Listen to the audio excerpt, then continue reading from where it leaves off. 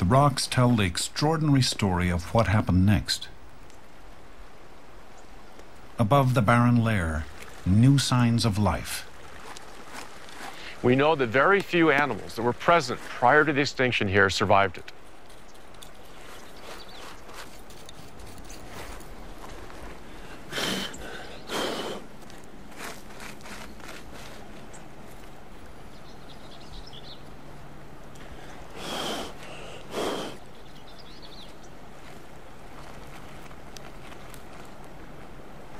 I just found a carnivorous mammal-like reptile in strata that we have just above the mass extinction.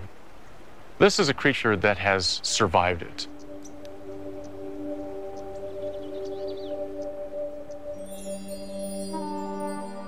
The mammal-like reptiles looked like crosses between dogs and lizards. But they weren't the only survivors.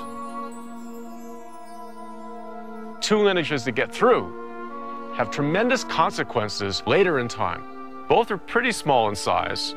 They start evolving because the world is empty, and empty worlds really begat a tremendous amount of evolutionary diversifications. Of all the skulls in this museum, this is my favorite. This creature leads to the dinosaurs. At the same time that it exists in the earliest Triassic period, right after the mass extinction, we find a second small carnivore, very different. This little skull is the species that leads to us. Two of these predators, the small mammal, the larger reptilian creature that becomes the dinosaurs, really duke it out in head-to-head competition. In the Triassic period, there's a clear winner, the dinosaurs. It took around 20 million years for the first dinosaurs to evolve, on their way to the giant creatures we think of today. Dinosaurs get big, they're baroquely diverse with all kinds of weird adaptations, with armor, with predatory animals, with bird-like animals. The dominant animal features of the landscape. Mammals just scurry around in the shadows. They're small, shrew-like or rat-like in many ways. They look like some of the least dramatic things we have today. This is about as big as they get. This is the skull, and you can see the front teeth here.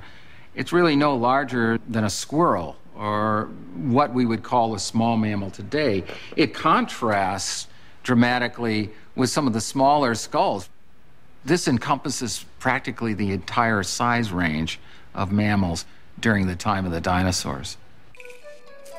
Like many of their descendants today, the mammals survived by being nearly invisible.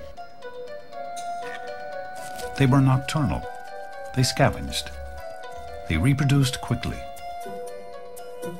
Mammals are beginning to get better developed brains. The eyes are becoming larger. And even in the skeleton behind the skull, we see a number of very interesting transitional features. In the pelvic region, there's evidence of splint-like bones that suggest support for the abdominal cavity.